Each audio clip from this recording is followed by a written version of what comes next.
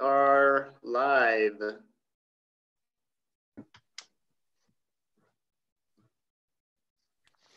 And it's just us. We have nobody. Okay, I'm starting. Good afternoon. Welcome to the Korea Society's live webcast, a conversation between chefs, Esther Choi and Judy Joo. I'm Tom Byrne, president of the Korea Society. And I'm reaching you live, working from home in New York City, where almost all businesses, including the restaurants, remain locked down.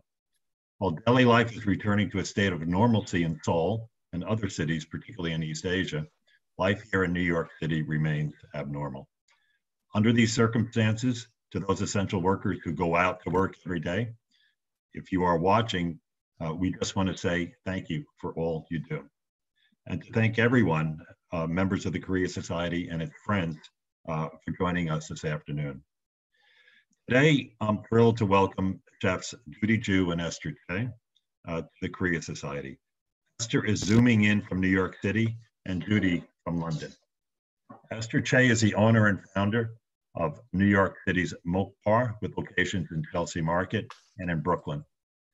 With a personal passion for introducing New Yorkers to the flavors of Korean culture, Chef Esther's cooking combines traditional and modern influences with fresh seasonal ingredients.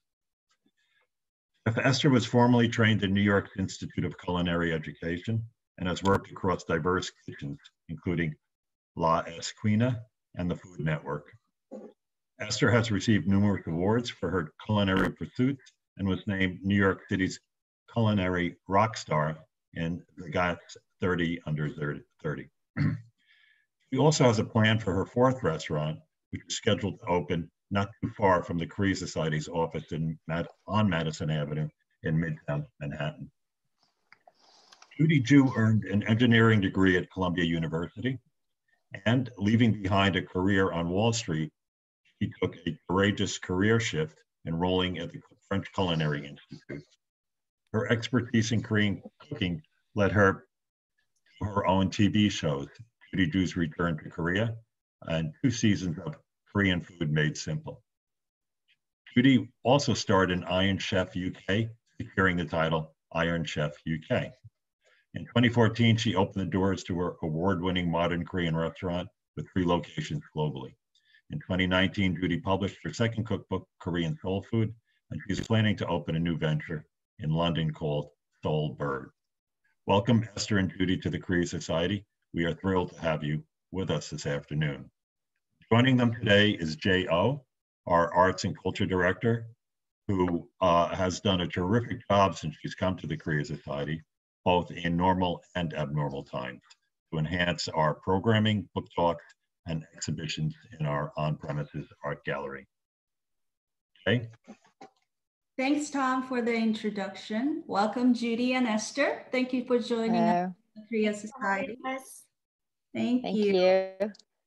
Before we start our conversation, I want to remind our viewers that we are accepting your questions for Chef Esther Choi and Judy Joo.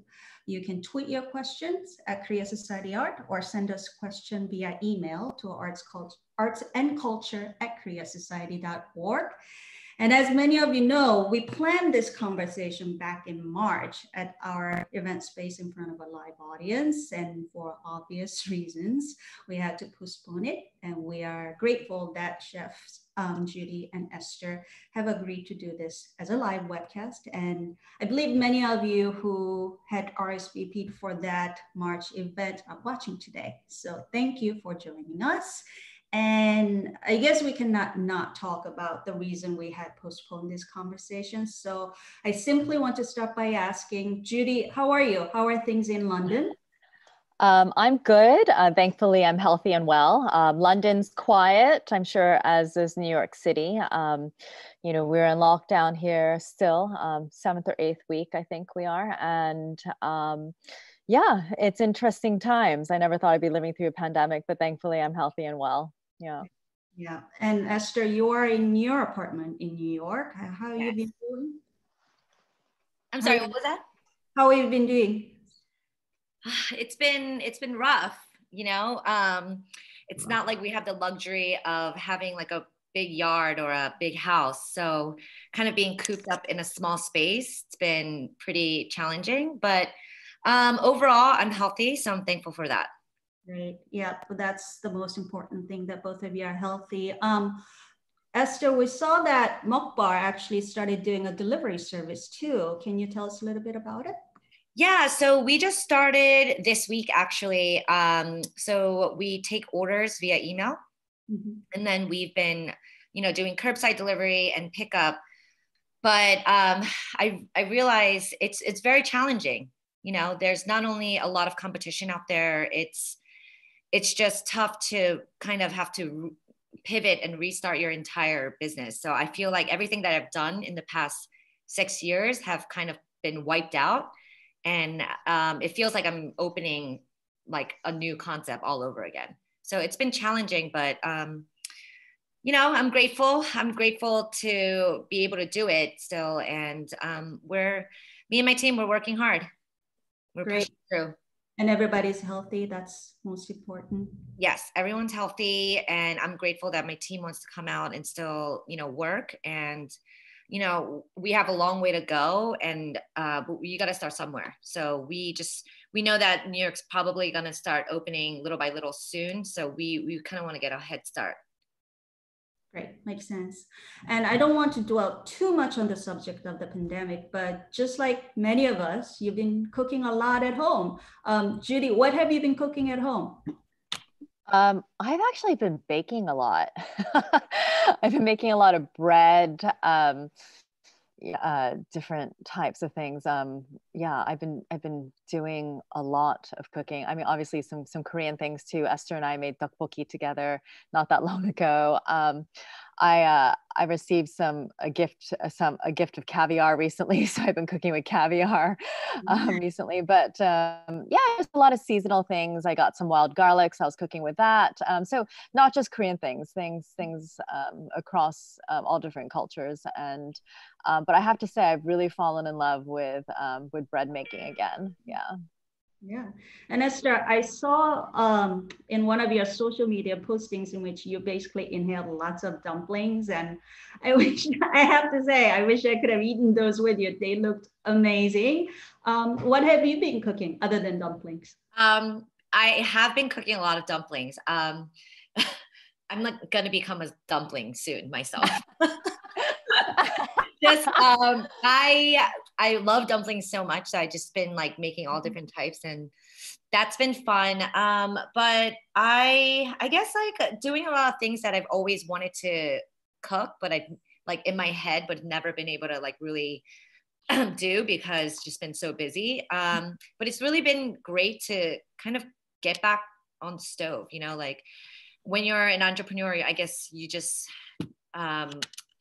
you get busy, you know what I mean? Like there's a lot of other things, and cooking almost became like a luxury at some point. And I haven't been able to cook for that much as I want to actually for past few years. So it's been really nice to just like mindlessly cook whatever and just like write recipes and kind of cook with other chefs like me and Judy been doing, and we want to do another one very soon.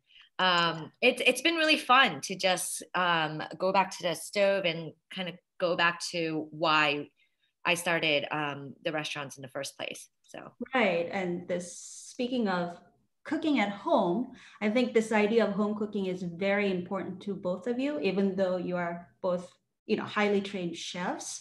Both of you actually grew up in the US, actually in New Jersey, as Korean Americans, and both of you mentioned your family. Jersey girls. Yeah, and especially Esther, you mentioned a lot about your grandmother as a major influence in your cooking. So can you tell us a little bit about your grandmother and her cooking?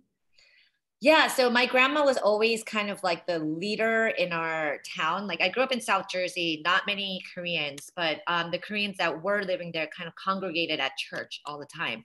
And my grandma was always the leader of the kitchen, and she was just this like badass cook, like always taking care of everyone and feeding all the families, and always kind of making like a celebration out of cooking. And like we grew up in a house with like a huge backyard. So she would like garden all of her own vegetables, and she would make kind of like everything from scratch. And it was kind of because we didn't really have access to Korean ingredients. So she would have to kind of like make it her own. And I grew up like watching her do that and really, really loving it. My siblings, not so much. It was always me kind of wanting to always be a part of that. And I think that had like a big influence in why I love to cook and why I love Korean food, especially so much. And Judy, also in the introduction of your second book, Korean Soul Food, you talk a lot about your mom's home cooking. What was it like for you growing up in New Jersey?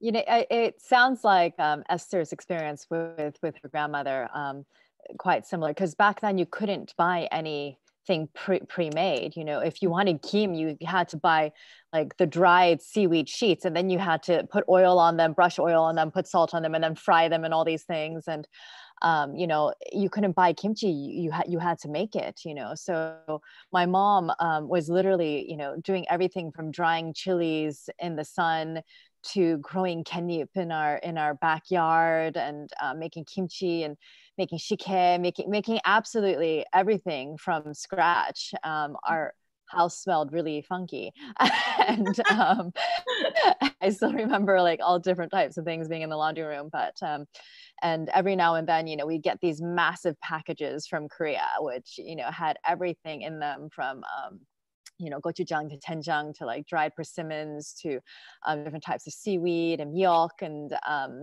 yeah, and my mom just like being so excited to get some, you know, raw ingredients from Korea so that she could make them into something delicious. Yeah. And did you like it? Did you like Korean food? Oh, I loved it. Oh yeah. I've always loved Korean food.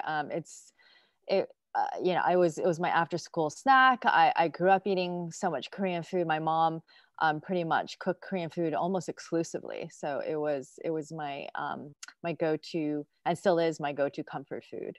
Yeah.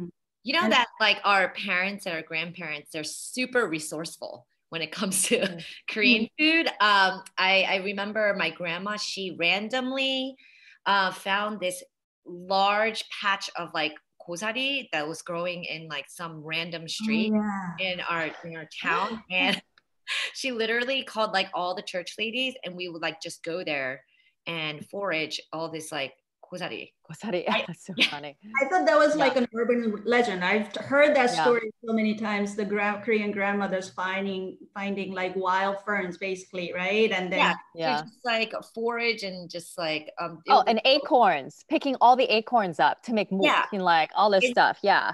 And sometimes in like a neighbor's backyard, which was trespassing, but they didn't care. Totally. Yeah.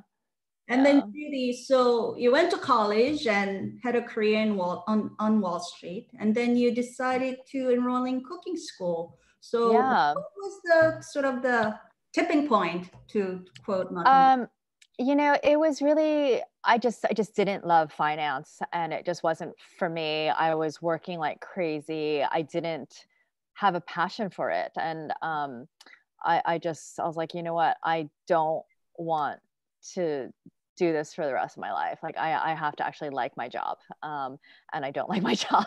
And so even though I was you know, quite good at it and worked hard and everything, I just didn't want to read about fixed income derivatives in the economy and, you know, about the markets, all that stuff in my free time. I was always gravitating towards cookbooks and cooking magazines and just wanting to you know, find out what was going on. And back then, you know, it was the Zagat's Guide. I just still remember when the Zagat's Guide came out, and like always like, and reading it like it was a book, you know. I was like obsessed with like restaurants and like different dishes. And so for me, it was actually quite easy when I was like, you know, I don't want to do finance anymore. It was quite easy for me to decide what my next career was going to be. So that's why I went into cooking. Somebody actually sent in a question before we started, and I thought it was it's such a Korean question. She asked, what did your parents think? Oh yeah, my parents were not happy at all, like zero. I'm sure Esther, your parents weren't happy either. You How know, old were you when you decided to I was 28, 29 when I went to cooking school. Okay, so still kind of young. So yeah, your parents were like Yeah. Yeah, exactly. Yeah. And particularly after, like they had, like I had like tiger parenting, like it's like 3 piano lessons a week. And, they're like basically like telling me if my sister and I didn't go to certain schools, we like cast shame on the family and all this stuff for generations. And so, for them to become a chef was like, are you kidding me? Like all of our bragging rights go away. You want to do this like low class, blue collar work. And how much did we spend on your education for you to do this? Like we sacrificed so much and, you're being ungrateful and everything. But I was just like, whatever. And I just, I mean, at that time I wasn't, they weren't paying for my life at all. I was living on my own. I was paying for, my room and board and a roof over my head and all my food. So I was like, this is my life. So I'm going to do what I want to do. How about you, Esther? You did, why did you decide to become a chef? So I actually went to school for pharmacy at Rutgers, and that was not my choice at all. That was my parents' choice, and they practically forced me to go to Rutgers for pharmacy. I think I applied for like Parsons. I wanted to go towards a more creative route because that I've been creative my whole life, and that's like what I wanted to do. But they were very persuasive, so I did end up going. But after 2 years, I decided to drop out, and I still wanted my degree, so I ended up with a psychology degree. They didn't find out that I dropped out until when I was graduating. So I didn't tell them, which was, I guess not very good, but I knew that they would freak out at me. So I kind of like hid it. And then I came to day of graduation like that week. I was like, okay, so I'm graduating this month. And my parents like freaked. They were so confused, but I did a lot of crazy things like that. I was kind of like a very rebellious kid. So I think at a certain point, they kind of just let me do what I wanted. And then I ended up working in like marketing for a bit in corporate, and I hated it. So I just like didn't understand the point of working in corporate because I felt like an ant in like a big ant factory. Like I didn't make any impact. I like hated what I was doing. I didn't understand it at all. So I was like, okay, I'm going to just like do what I want. And I know that it's cooking. So I ended up moving to New York and going to culinary school. And I think by then my parents were kind of just like over it. Like I always like drop these bombs of like crazy surprises. And after a while, they still freak out. But in the end, they know that I'm just going to do what I want to do anyway. So it was kind of like that, like culinary school. And then I worked as a line cook. They hated that.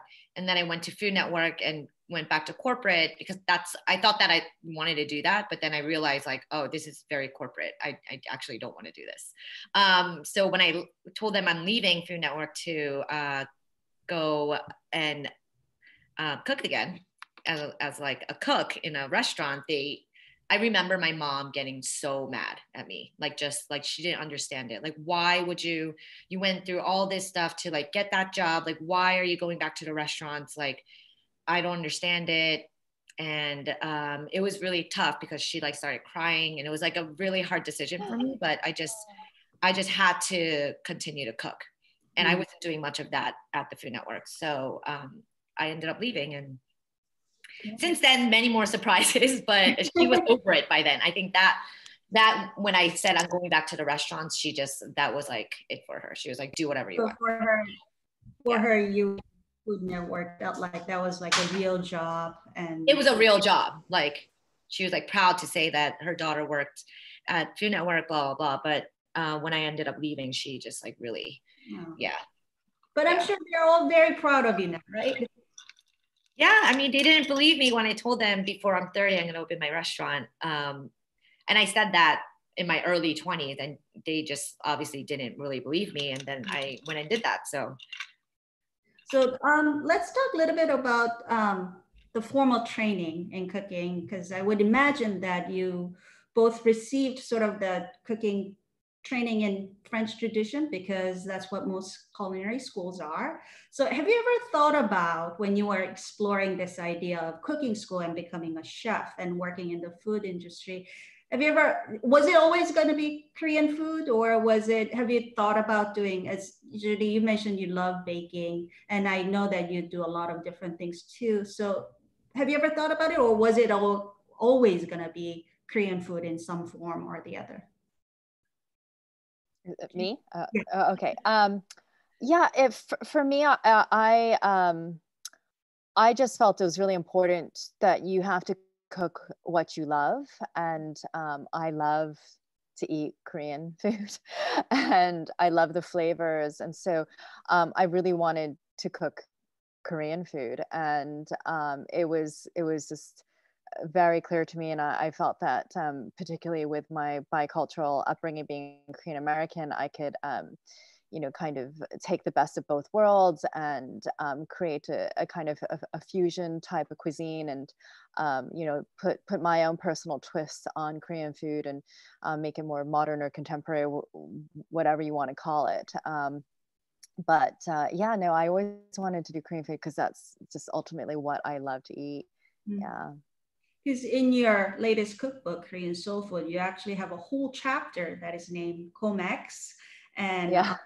You also have kimchi lamb biryani, which I thought was really great idea, and kimchi mac and cheese, and all the that sort of brings everything together. So obviously, not just your American upbringing, but also living in London now, maybe that influences your cooking.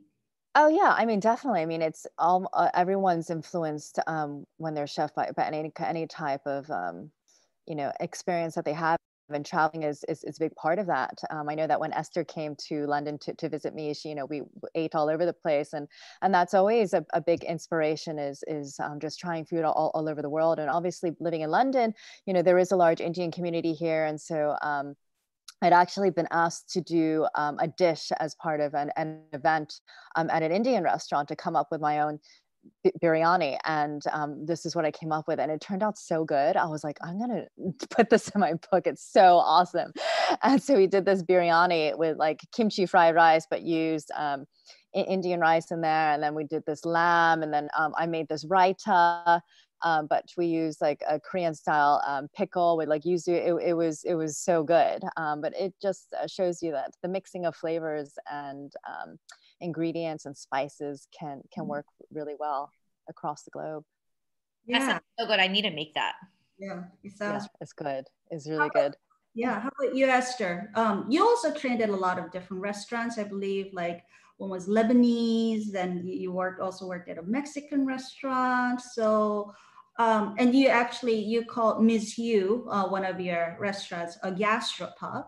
How do all these different trainings and influences come together in your Korean food? I think for me, I like to definitely keep the flavors very traditional when it comes to Korean food, just because that's what I like to eat. And I think Judy said it really well. Like chefs want to cook what they want to eat. And that for me has always been Korean food. Like I want to eat Korean food literally 24/7. That's all I crave. And I've been told my palate is like super like ajoshi and halmoni put together. So I just love the traditional flavors of Korea, and that's what really gives me a lot of inspiration. Like watching Korean documentaries on food. That's what I like to do on my free time, and I get really inspired by like very, very traditional way of like cooking Korean food.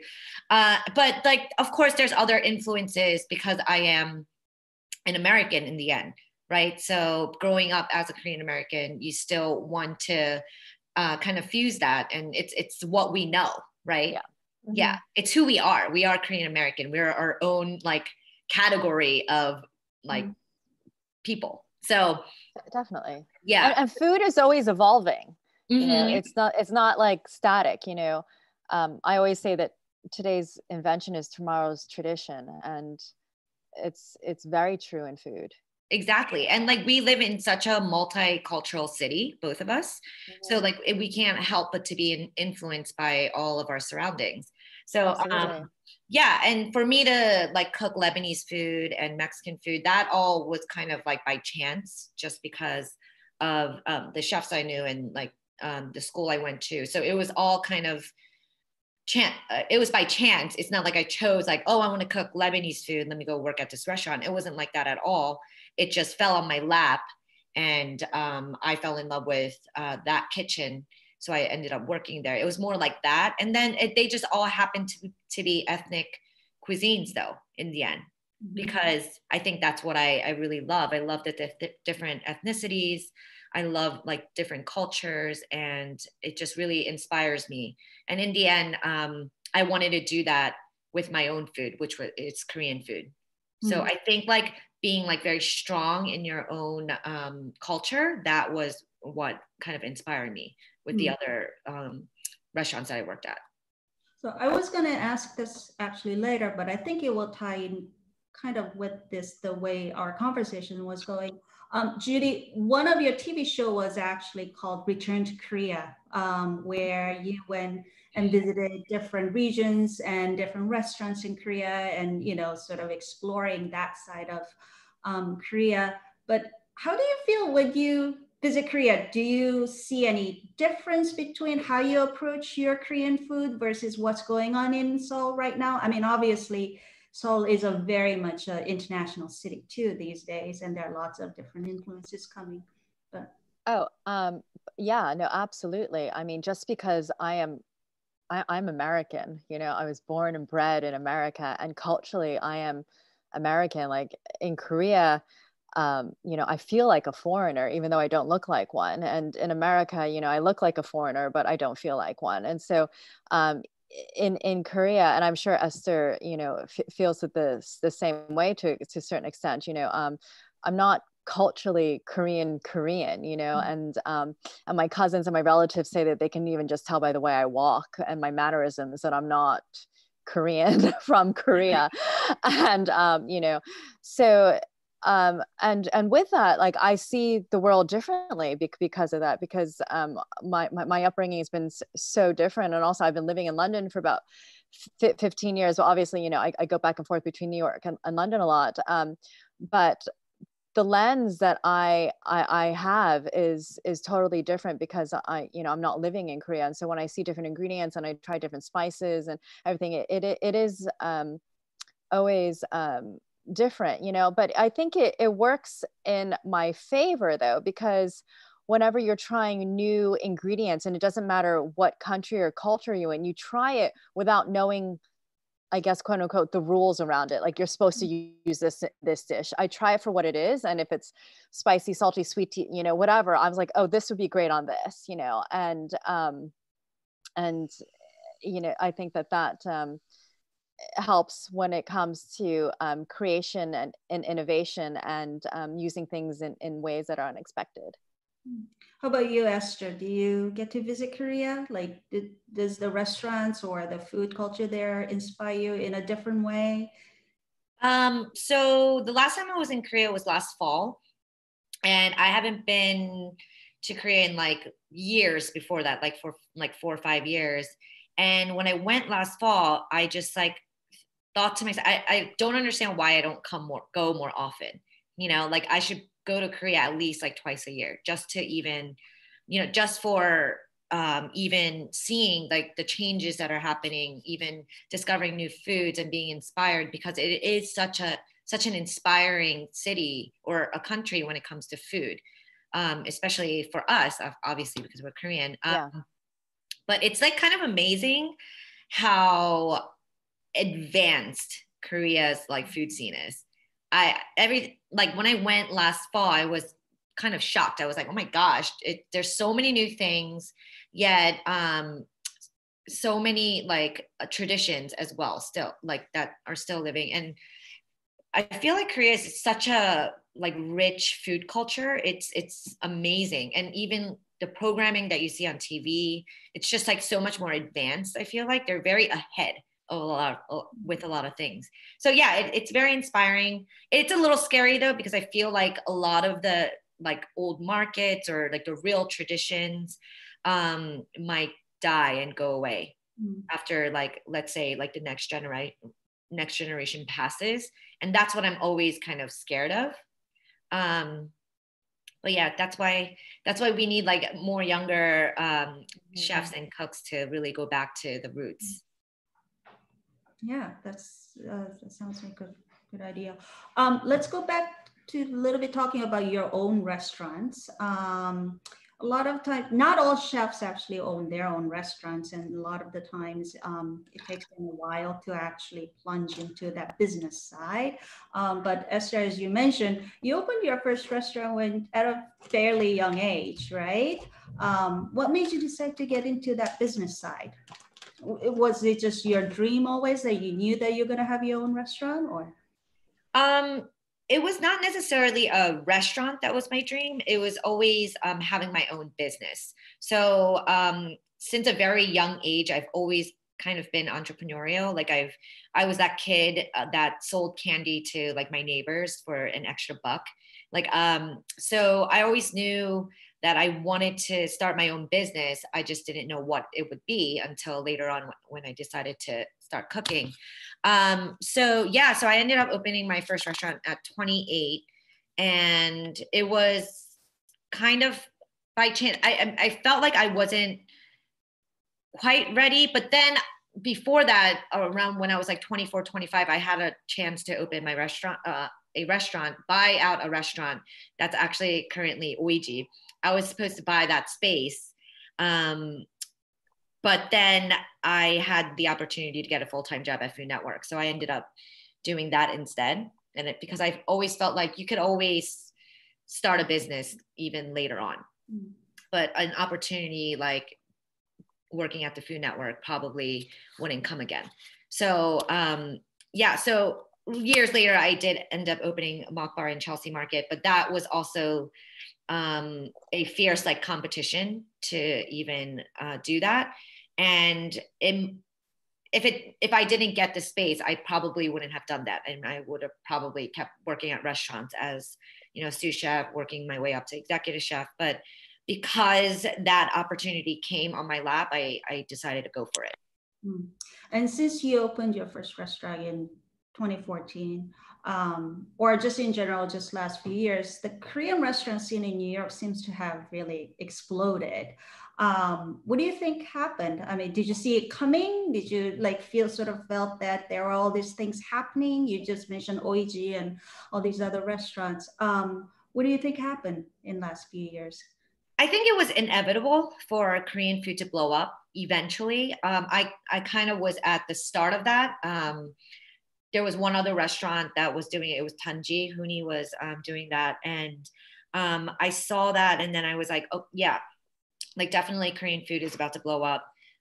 So I didn't really like think like, it's going to be crazy, blah, blah, but it was when kimchi and gochujang, like these Korean ingredients started like coming up in different like publications, magazines, TV shows. It started trickling into the culture, like American culture. And I knew something was about to happen. And I knew this because it was like my job to know. I was working at the Food Network, and, you know, obviously you're always supposed to be on top of trends. So I knew that kimchi, gochujang, all these Korean things were starting to trickle into our American culture. And I knew that it was bound to happen, inevitable. I just didn't know to this extent. It like really kind of just like really took off. When I started Mukbar, people were, you know, very interested. They were like, what is Korean food? Like a lot of people didn't even know what Korean food was. And then since then, so many Korean restaurants opened, a lot of Michelin star restaurants, and it's been pretty incredible to see. Really amazing. But Judy, we're not as familiar with the restaurant scene in London, and I would think that it's slightly different over there. What was it like for you to open a Korean restaurant in London? What was the sort of the expectation? Was there any expectation? Oh, it was a complete shock, because the best food critics in the country compared me to Thai food and Thai restaurants. And I could not believe how ignorant they were. And you know, I mean, and like I did an interview with one of the top food people yesterday, and he was talking about Korean soul food, and he's asking me, he's like, well, you know what, why do you call it soul food? Because soul food is for countries that are like cold. And I was like, Korea gets cold. We just had the winter.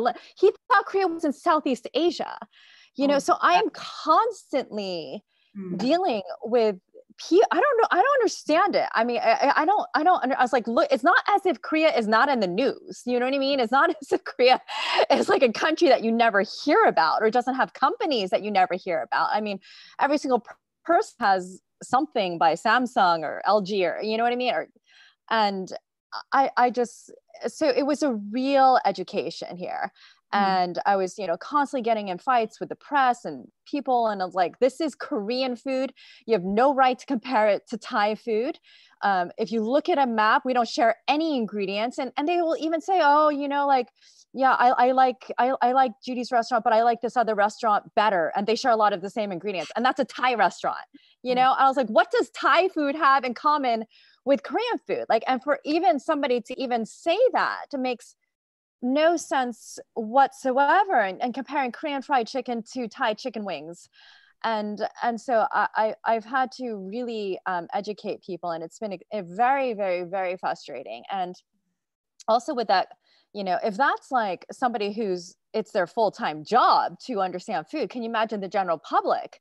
So the general public would come in and they would, you know, sit down and demand, you know, like lo mein or pad thai. And I'm like, I don't have lo mein or pad thai, you know. So it's been a huge, huge education. I mean, now it's getting better, and people, you know, kimchi is everywhere, and people kind of know what Korean food is, you know, but still there is a lot of misconception and, you know, a lot of naivety and ignorance around Korean food, but I'm changing it.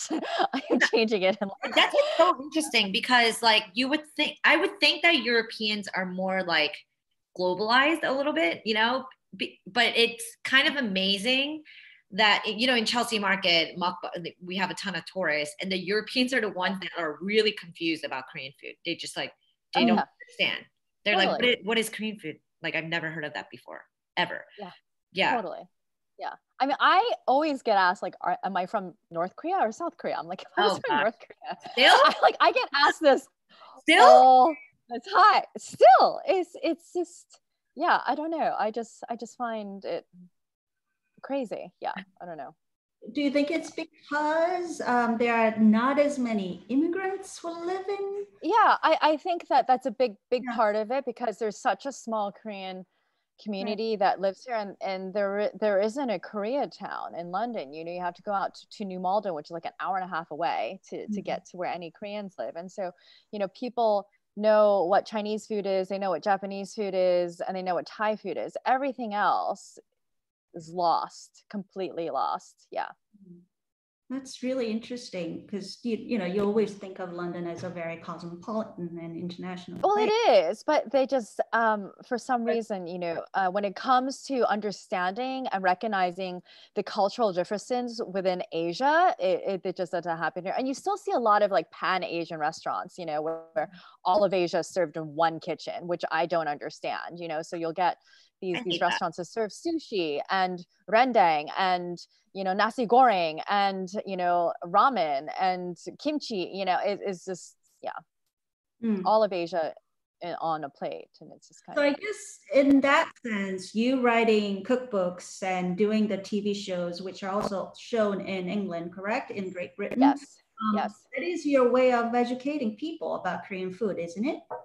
Absolutely. Absolutely. And, you know, I think that the Korean wave has definitely hit New York and the American shores is hard. Here, it's slowly starting to make its way through Europe, but, you know, obviously London is leading in that, and some of the other big cities like Paris and probably Berlin, like the cities where they get a lot more international visitors. But I would have to say there's still, people still don't quite know what Korean food is. They think it's just barbecue and kimchi. They don't realize that there's so many other dishes, that people think that everything in Korean food is spicy. They don't know that you know, there's so many more dishes, and that we have 4 seasons and things like this. Judy and I always talk about like we have a lot of work to do in terms of like globalizing Korean food and really educating people about what Korean food is. That's a good point. That's a really good point. But so speaking of which, Esther, I know that you used to host your own podcast and do all these things. It seems like chefs these days are almost expected to multitask. It's not just about operating your own restaurants and cooking. It's like you're supposed to write a cookbook, you are supposed to have your TV shows. And how do you choose which one to go for? What is sort of your criteria to go for certain projects? And I know this is on top of you operating 3 and soon to be 4th restaurant. I think that it just comes from like creative passion. And yes, cooking is great and operating restaurants is great, but you know, I always want to go beyond that and push myself and like try new things and different things. And I think for me, ultimately, that's very important in terms of my professional career, just because I want to do more things and different things. Like I can go and open restaurants like all the time and keep opening more restaurants, but I've already done that.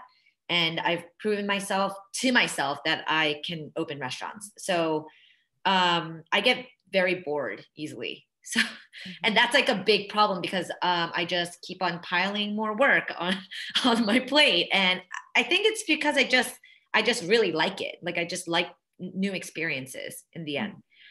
Whether that be a failed one or, you know, something that doesn't really match like, or what I actually don't like, whatever the case is, like for me, it's about experiencing new things. And that's why I continuously try new things out and take on new projects. And it's always fun. It's fun. Sometimes I hate it and I don't do it anymore. Then I move on to something else. So yeah, so for me, it's always been that way. And it's always, I never say no to an opportunity. So whatever opportunity is there, I will probably give it a try. How about you, Judy? What inspires you? What makes you take on all these different projects, from the TV shows and cooking shows and your cookbooks, and you're getting ready to open your new restaurant, which I'm sure it's a huge challenge in this time period. But that's an understatement. Yeah, I mean, I think that you have to wear so many different hats now in the whole chef world. And I think that all of it though is synergistic, and it all cross-pollinates, you know. Whenever you're on TV or whenever you have a book, it all promotes the restaurant, you know, when everything kind of fuels all of the other businesses. And it's it kind of is just like just another spoke to a wheel, you know. And it is about creative inspiration also, you know. You as Esther was saying earlier before, you know, when you own and operate restaurants, you don't get to cook a lot, which is ironic, you know what I mean. You get swamped with so many other things. And so when it comes to and you really become a chef, the whole point of it, and the creme de la creme, is because you love to create new dishes. And so when you do something like writing a book, you know, you can actually put all of that creative energy into something that is productive, and channel that into a book. And, you know, like my whole problem with my last book is I could have done like 400 recipes, and I had to like whittle it down to, you know, 125 or whatever. But that's kind of why you do. It's because you love to create, you love to innovate, you know. You like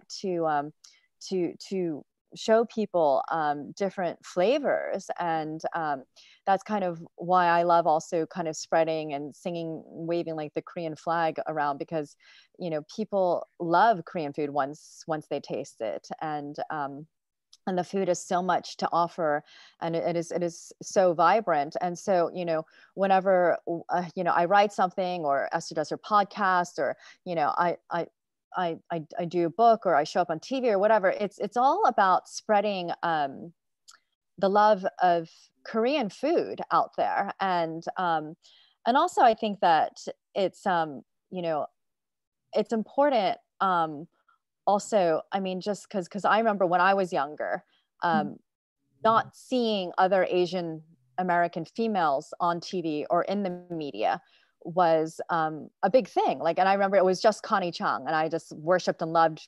Connie Chung. And so as much as, Esther and I would like to say that we're not role models, we're in the public eye, so we're a role model whether we want to be or not. And some of the most rewarding pieces of fan mail or letters or tweets that I get are from, mothers whose, kids are cooking our foods, or saying that we love your show. And, my daughter wanted to be you for Halloween and dressed up as a chef and stuff. And it's just because there's so few Asian American women on TV doing what we're doing, and even fewer Koreans, American women out there and in this industry, so I think that, as much as we can, we need to kind of be out there in the media, kind of, saying, hey, this is our food, this is who we are, and we're here. Yeah.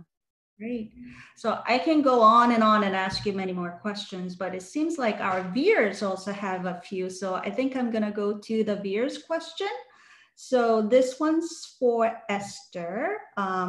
It came through email from Yoon, who says she loves both of your restaurants that offer both traditional Korean and exciting fusion dishes. My favorite being your respective interpretation of disco fries. What is the secret to developing a killer fusion dish that seamlessly blends elements from both Korean and other cuisines, which all work really well together? What's your secret sauce? I guess that's what she's asking. A lot of the menu items that are fusion on my menu are inspired from my childhood. It's literally what I like to eat growing up. So like disco fries, for example, I grew up in Jersey. Disco fries we ate at every diner. Like Jersey is a very big like diner state. So going to diners pretty much like every night in college. And there was one dish I always ordered, and that was disco fries. It's just like obsessed. It's just like gravy, brown gravy from like probably a jar and cheese on it with French fries. And so I knew that I had to put that on my menu, but with, obviously a Korean twist to it. And you know what? A lot of these dishes that are fusion and seems like so well put together, it's because we tested it a million times in the end, right? Like, obviously you always see the end product, but in the end, like chefs, we have to experiment all the time. And when we develop recipes, sometimes you have to cook it 10 times to get it right. So I think that's what is really important in the end. To come up with like a really phenomenal dish, you have to just keep working at it, right? You can imagine it in your head. And usually when I do, it actually works out pretty well, but sometimes it doesn't. And then you just keep trying and tweaking it. And usually that's how a really great dish is born. And this is a question from Helen for both of you. So maybe Esther, you can go first, and then Judy. Are there any Korean dishes you love, but just haven't felt it would go over with Americans or Brits, for you, Judy, that you decide not to put on the menu?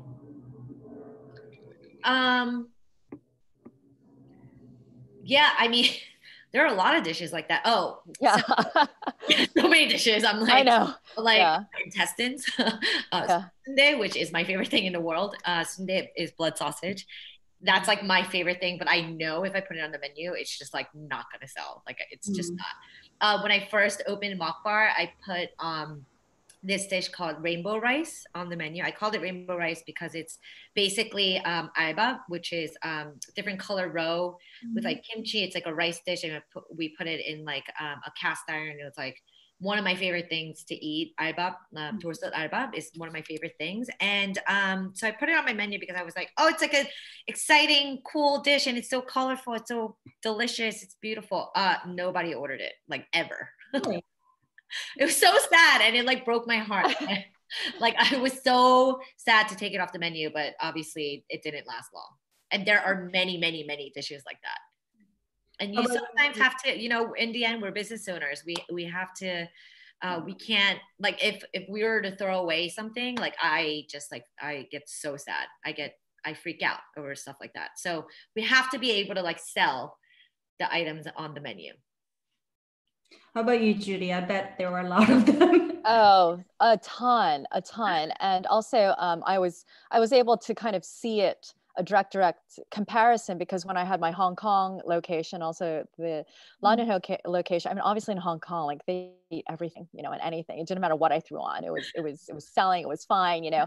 Whereas in London, it's just like, I felt like a lot of it even just had to do with the way you called the dish or the way you described it, you know. So I had the papan, you know, nobody ordered it. I changed it to poke bowl, and then all of a sudden it's like, you know, people are ordering it, you know what I mean? And so like, and so I you know, at first I was being quite adamant, like, I want people to learn the Korean words, and we have to call it this, and we're gonna, you know, and I'm just like, you know what, call it a Korean poke bowl, that's fine. If people order it, it's a poke bowl, you know. So it's just, yeah, but it's true, you know. And it's like, people just want to order what they want to order, you know. And you know, I tried putting budae-jjigae on because I love budae-jjigae, and forget it. And I made it like kind of like nice, and with things that like English people like with sausages and like nice things, you know. And I didn't put spam in it, you know, and didn't sell at all. So anything that's like too funky or too spicy, or like, you know, it just, I just can't get it to, you know, yeah, it's just tough. So, but, and like, and my best sellers were the fusion things, you know, things like, you know, Korean disco fries, my bulgogi burger, my Korean fried chicken, you know, things that people recognize with a little bit of a twist. Yeah.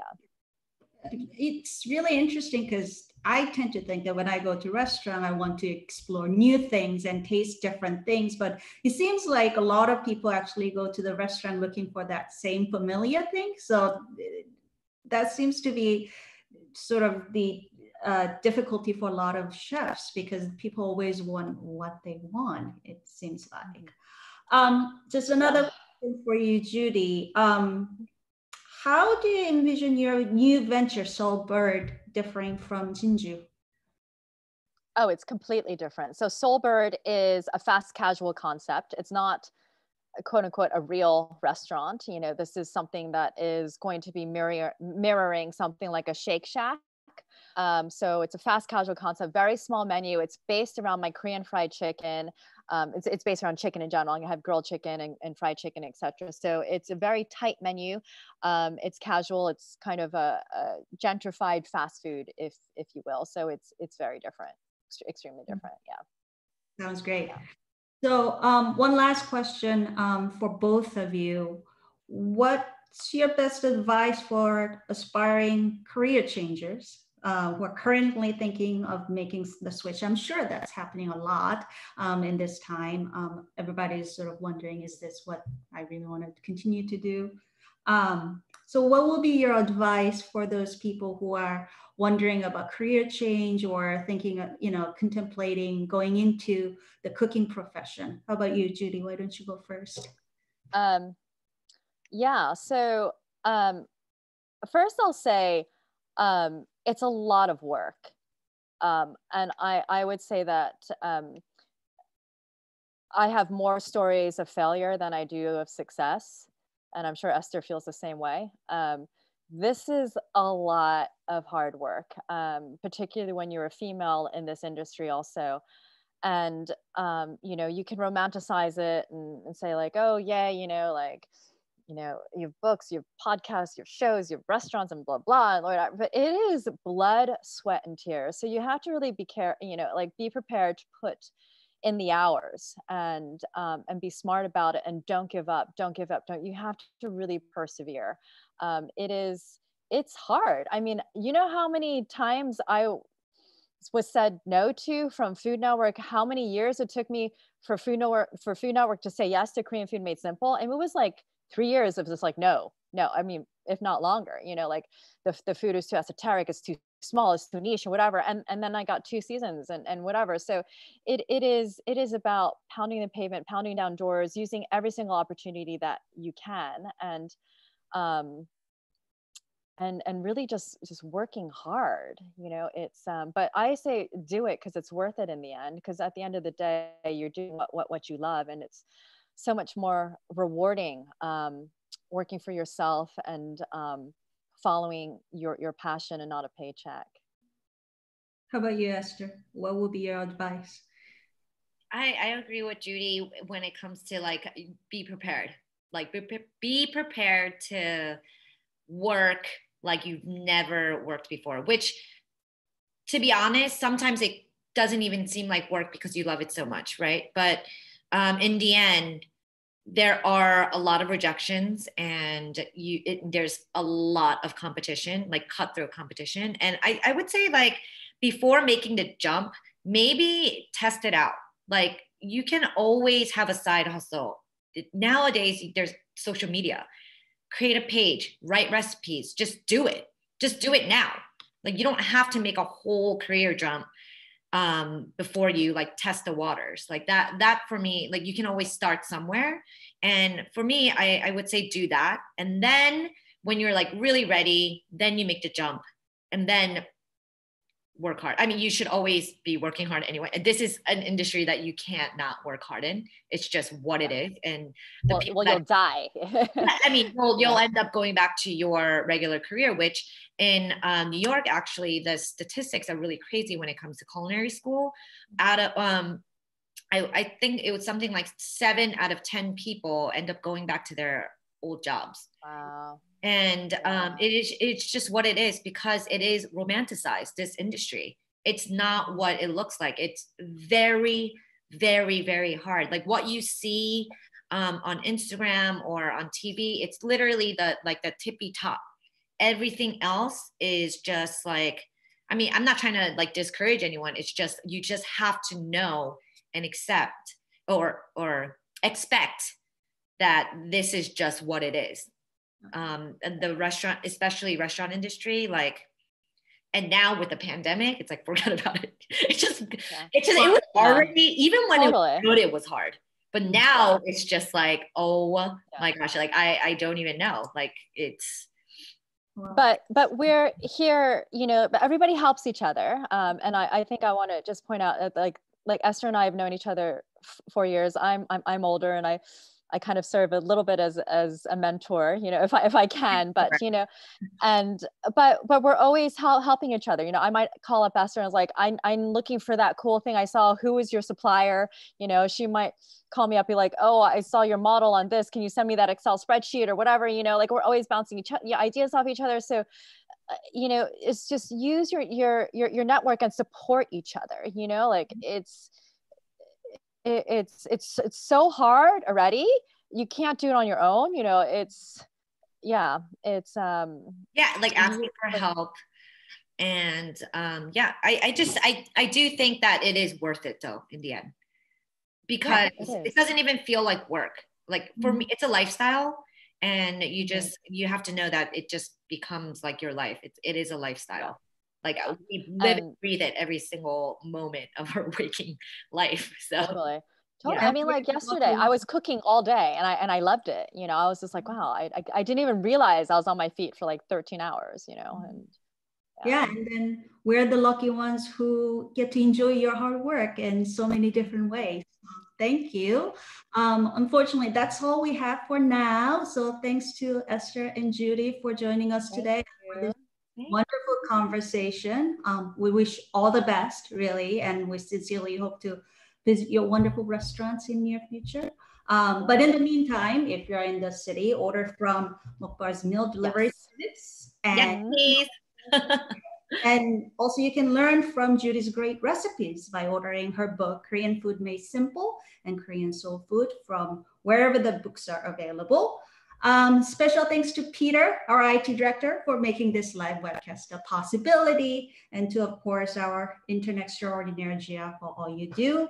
And of course, our thanks to you, our viewers, for joining us today. We hope you'll join us again next week, and check out what's coming on our website, koreasociety.org, where you can sign up to receive our emails or join us as a member. So thank you very much, everybody. Have a great weekend. Thank you. Thank you. Thank you, everyone.